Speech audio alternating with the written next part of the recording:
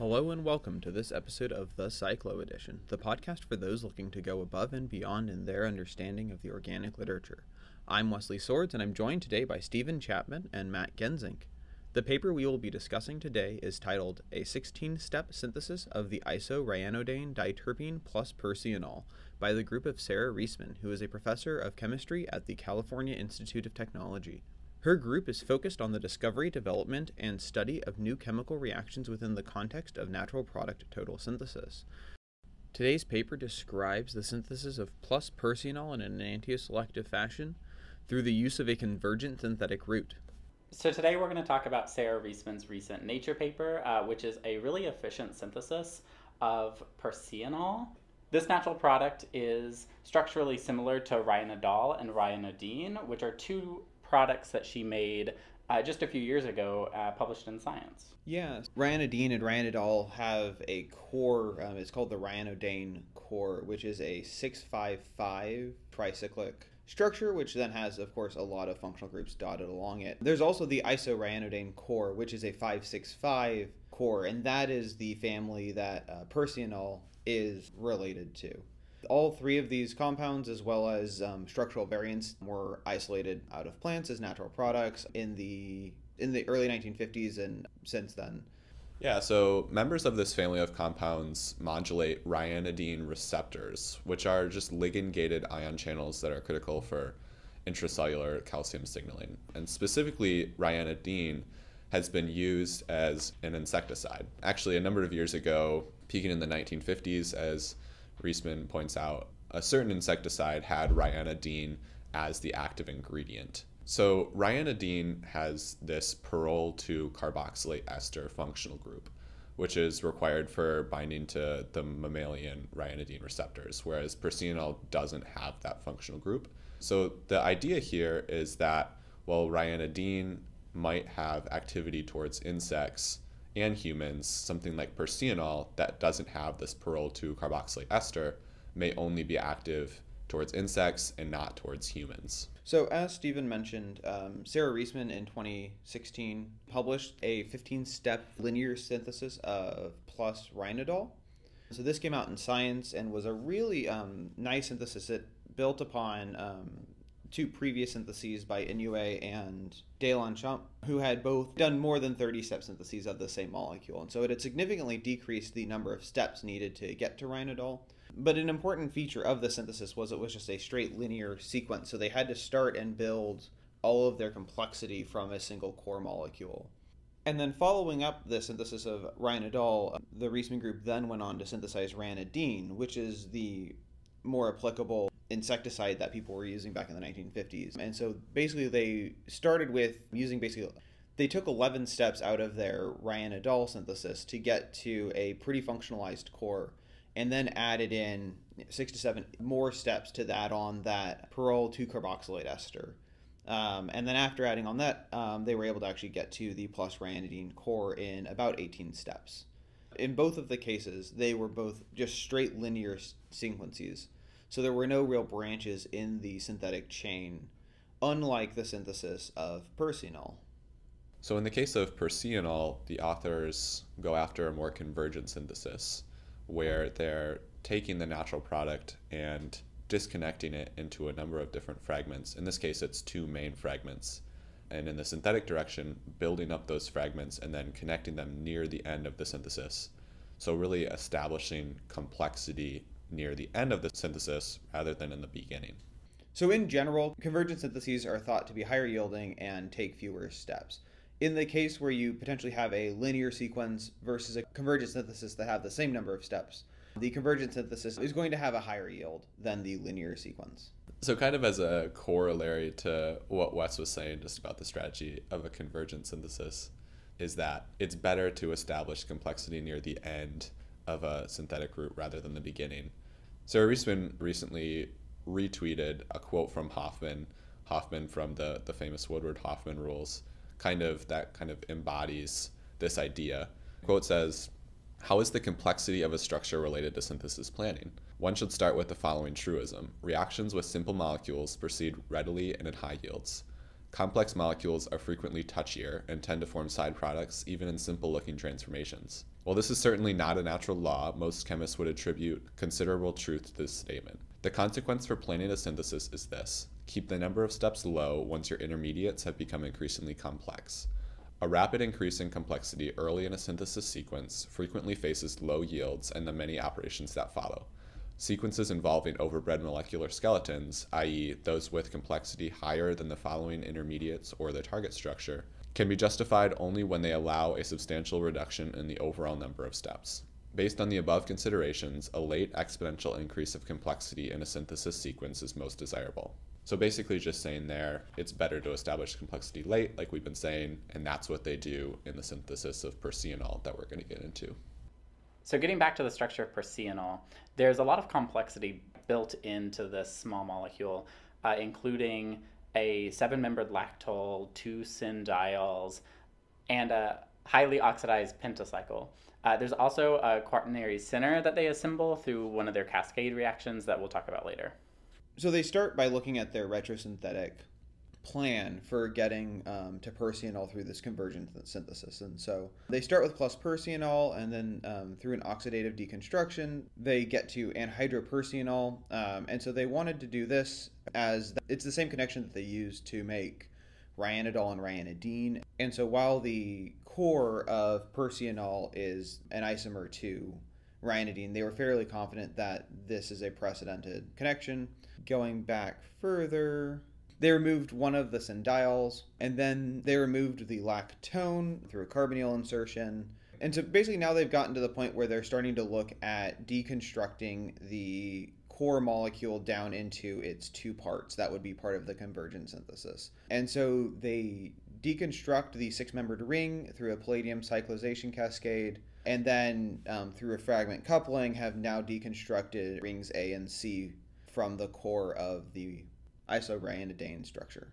I think the really key step here is that palladium cascade reaction, because starting, you're going from basically 2 tethered cyclopentyl groups, so only 2 of the 5 rings are established, and after that reaction, the goal is that 4 out of the 5 rings will be established, including that 7-membered ring lactone.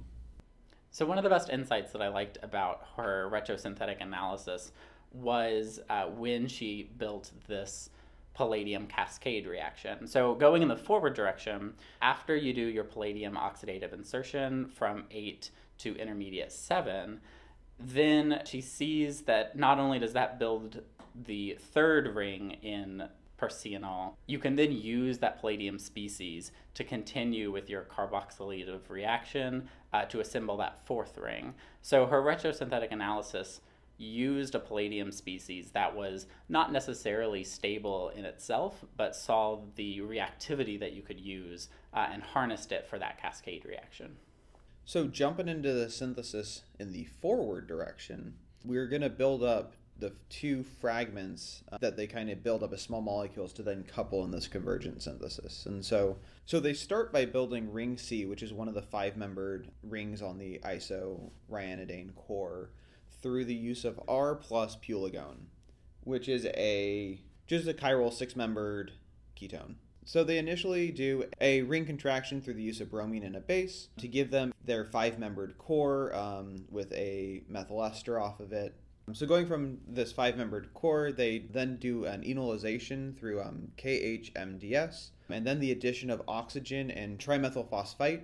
And so this just gives you an anti-alcohol to the methyl group from pulegone. Then going from this, so this is compound 13, they then use MCPBA to do a hydroxide-directed epoxidation of the dimethylalkene. So that going forward, they add in diethyl aluminum tetramethylpiperide, which induces a epoxide isomerization to give you the 1,2-syndiol and an alkene off of one of the 2 methyls. From that, they protect the syndiol as a acetal. They then reduce the ester down to an alcohol using diabol and then oxidize it back up to the aldehyde using Stahl conditions. One thing to note here is that they go from the ester, reduce it down to a primary alcohol, and then oxidize that alcohol to the aldehyde. That's just because reducing an ester to an aldehyde is very hard. It's hard to stop at the aldehyde and not go all the way to the alcohol. So in this case, they did a reduction followed by an oxidation. The product after these 6 steps is one of the 2 fragments that they're going to use then in the late stage coupling to give you the more complex core of Perseanol. So next they build up their A ring fragment, and they start with a vanillagous ester to do a zinc enolization to add in to an alkyl iodine species to generate compound 21.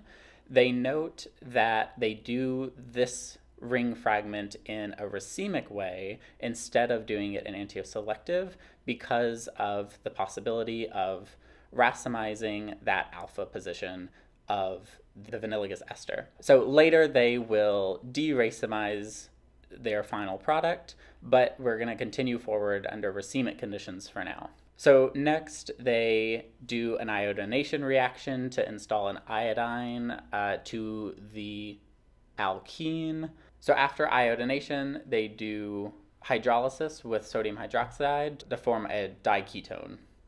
The next step is taking the newly formed ketone and transforming it into a vinyl bromide.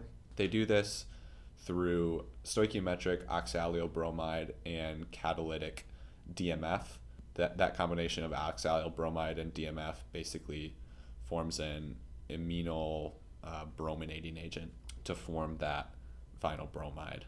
The interesting thing here now is that they have both a vinyl iodide and a vinyl bromide, and both of these are going to be used as handles for further functional group conversions later on in the synthesis. At this point, they need to kinetically resolve the 2 enantiomers of the product that they just formed.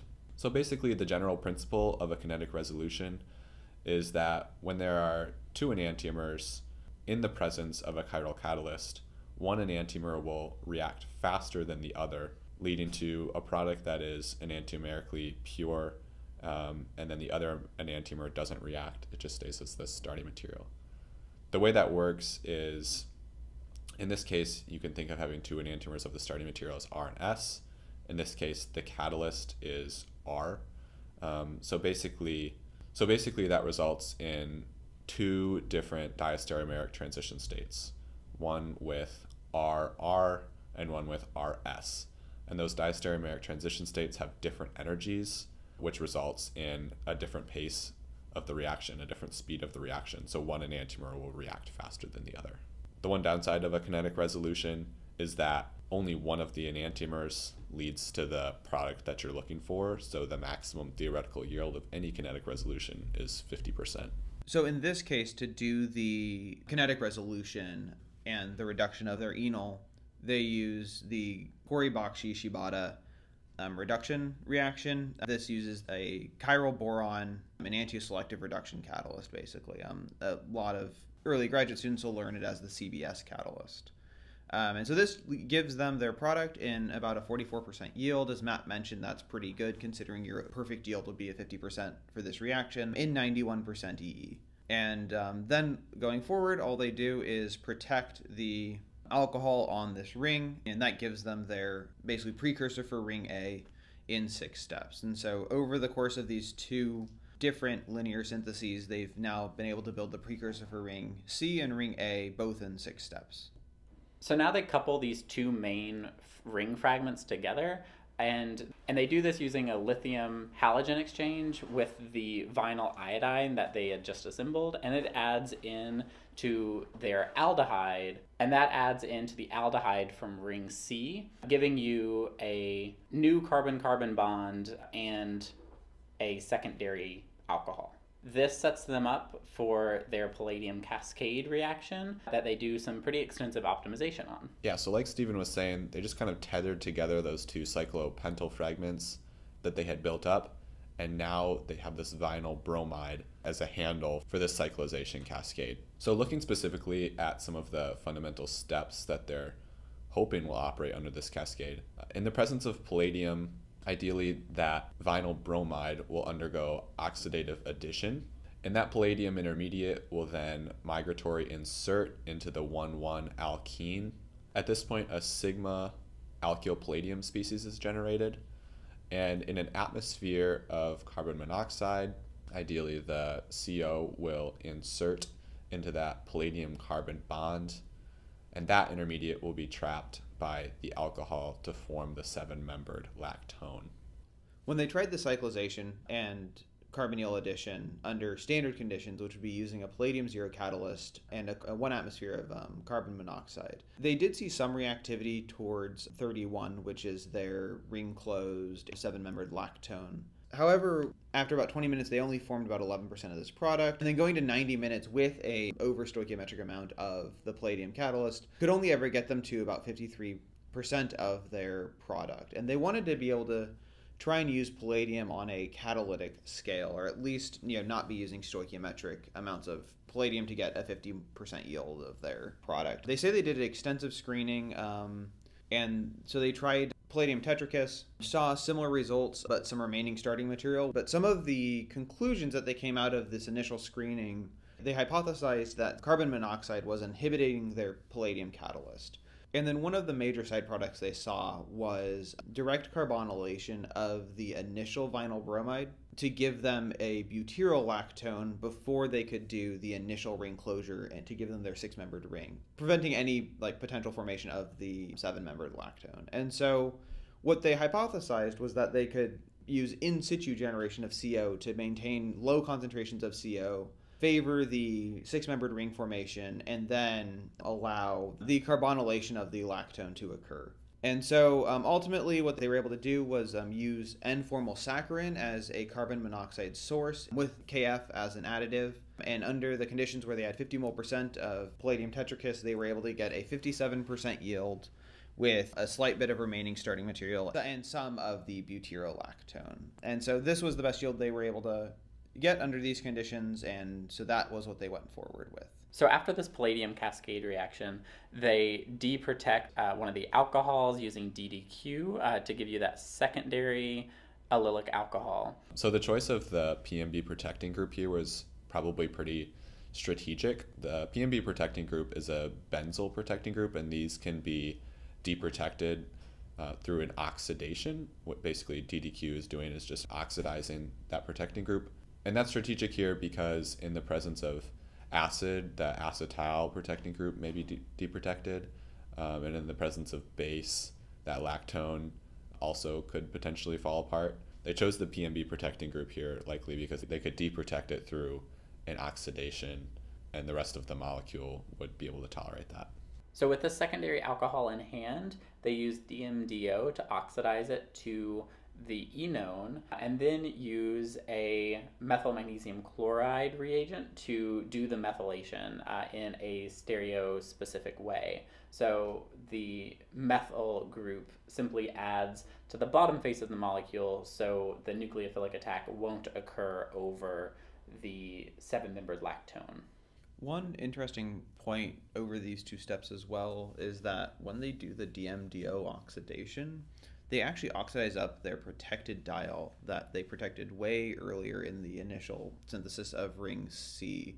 Basically, they deprotect one of the alcohols and now have a benzoate protected alcohol on that ring. And this becomes important in this next step, where under acidic conditions, this benzoate ends up adding in to the alkene of ring A. It basically installs one of the alcohols of the second diol needed for the synthesis of Perseanol. The intermediate that they show is intermediate 40, where now you have the diols protected across the central 6-membered ring as a carbocation, and then the third alcohol that was left over from your initial diol attacks that carbocation to give you a protected triol. And yeah, they said that this was just kind of an accidental discovery that they did, and it did require them to rethink the rest of their synthesis. As we mentioned at the beginning of the podcast, they were expecting to just install that secondary syn diol in one of their steps, as they show in their retrosynthetic analysis. But now that they've installed that third alcohol on the bottom face of the molecule, they had to figure out a new way forward to still get to the Perseanol product that they wanted. The next step is an allylic oxidation with selenium dioxide. The next step is a vanadium-mediated hydroxyl-directed epoxidation. Basically, they're now set up to do the ring closure to give them their pentacyclic core, and then all they would have to do is deprotect their alcohols, and they're left with plus Perseanol. So to go after this, they follow the same mechanistic style that they did for both the Ryanodol and Ryanodine syntheses, where they want to generate an anion on the lactone structure, which will then attack the epoxide, leaving them with their core structure for Perseanol. And they mentioned that they had to screen reducing agents to allow them to get at this anion. After this extensive optimization, they landed on lithium phenylnaphthalene. They had to use a pretty good excess and ended up with only a 25% yield for the pentacyclic core. The next step was then a palladium on carbon catalyzed hydrogenation to remove the protecting group, and they were left with plus Perseanol as the single enantiomer. As they note at the end of the paper, this is the first total synthesis of Perseanol that's been reported. And this really highlights the convergent synthesis strategy that they used, which works really nicely and gives fairly high yields of their complex natural product over a 16-step longest linear sequence. Yeah, this was really kind of a roller coaster of a total synthesis, and I guess that's pretty characteristic of all total syntheses, in that you encounter a lot of unexpected twists and turns along the way. But that was the case here as well. It was kind of cool because as they encountered those synthetic hurdles, they, kind of rethought their synthesis, and in some cases, an unexpected product was actually beneficial towards the total synthesis in general.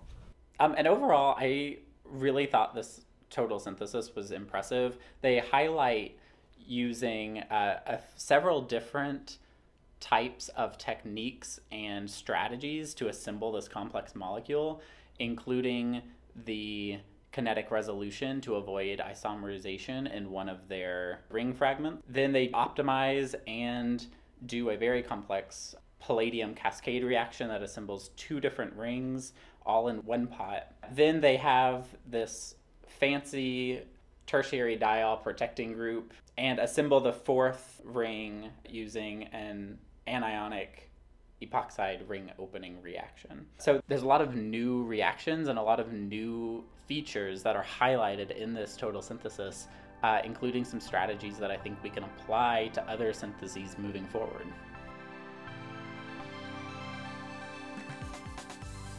And that's our show. Thanks for tuning in to this episode of the Cyclo Edition. For more information on the papers discussed, we have included a selection of the resources we used in our research at the end of the YouTube video.